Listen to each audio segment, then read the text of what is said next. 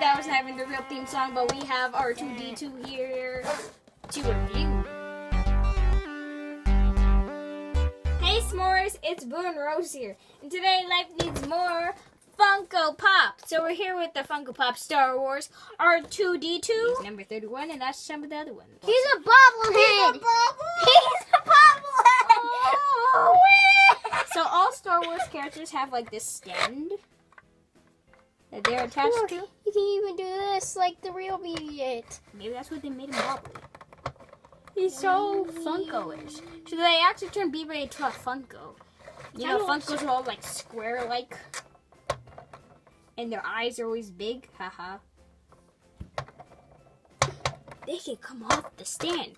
You gotta be kidding me. Recently discovered, and we did not break this. So bobbleheads are for ages 3 and up. So this is for ages 3 and up, everybody. You can put this in your room. It's not meant to be a toy. It's supposed to be meant to be a decoration anyway. So yes. I rate it a 5 because I like.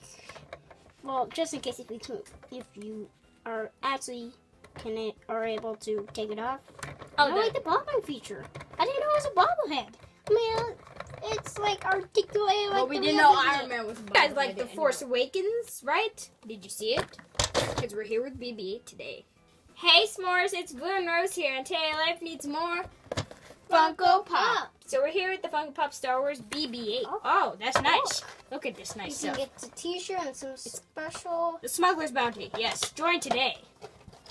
So, for only $25, you will receive a 100% exclusive Star Wars collectible. Each box contains a pop vinyl of apparel, and did you just... Ah! He killed BB-8. He's a bobblehead. All that's left is his stand. Good job, Blue. He can come off the stand and he's all round. He's a bobblehead too. Yay. All the droids. Oh, he has I think he's supposed to. So they each have stands. But it is for Star Wars, I guess, for those collectors. Unlike Blue, this will show on his shelves. Yes. I'll stare at it bubbling like my Iron Bobble, Man. Bobble. Next to his other Funkos that don't bobble. So BB-8 is round like in the movie.